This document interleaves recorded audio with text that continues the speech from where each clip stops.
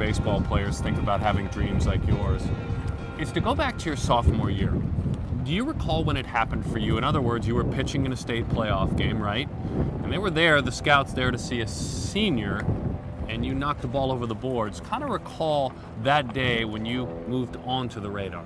Yeah, no, it's sophomore year is where it began. I think after that game, I started getting calls, started getting letters in the mail, just from teams, from colleges, trying to see if I want to come visit or try to have a little workout. I thought it was pretty special, as a kid, dreaming as a kid, before high school, for Little League, all that stuff. To actually have teams reach out and send you stuff in the mail and talk to you, contact you, I thought it was pretty special.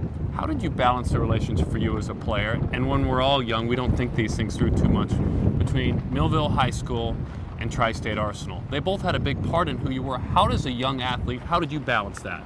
Obviously high school season was more important.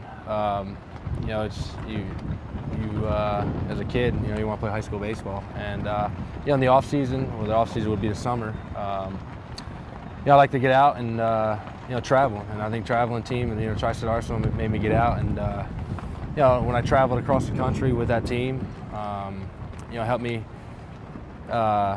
just compare my talents to guys across the country, and I think that's the biggest thing that helped me get my name out there. I'm from South Jersey. Not a lot of people know about South Jersey and New Jersey in general. There's a couple guys that came out of there, but just getting out and getting recognized out of the state helped me a lot.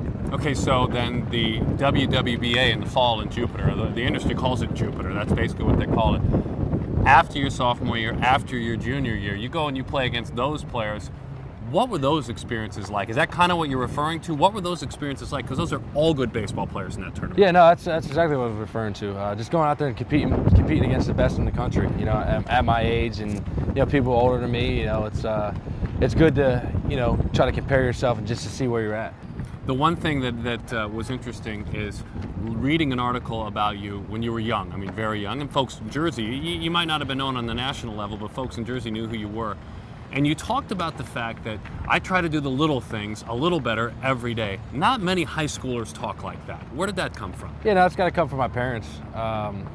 They always taught me, never take a day for granted. I always try to learn something new every day. They were teachers, obviously, so education was very important to me. And I think that's the biggest thing coming out of high school is education was first, and obviously sports came second. And my parents always told me to get good grades, and so I can play sports, and it's led me, the right way, the right, career path, and it's kept me humble this whole way.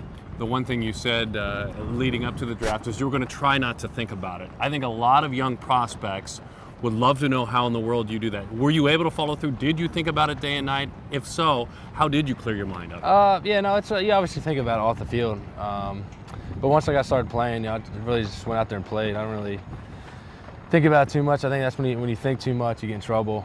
Try to do too much, try to get out of your role, try to hit, a ball 500 feet when you can just, go out there and keep your same approach. That's what got you there in the first place. So it's just, staying positive and not trying to, think too much. Did you use that number 25 selection as motivation? Do you still?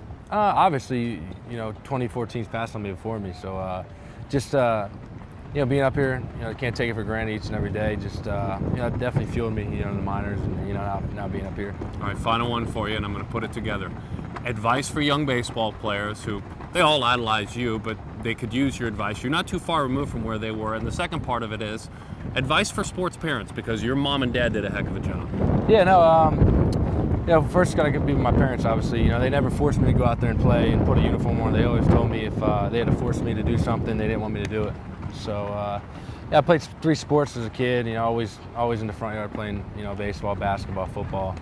But, if I had to give some advice to young kids, always stay positive. You go through some tough times, but for me, it's always getting the negative out of my head. And staying humble and getting good grades in school. I think that's the biggest thing that helped me is keep my head on straight, trying to get good grades, and you got to have obviously a backup plan. Because not always time worked out, but once you get your education, you have a good head. Things will lead you in the right way. Thank you, Mike. Yeah, thank you.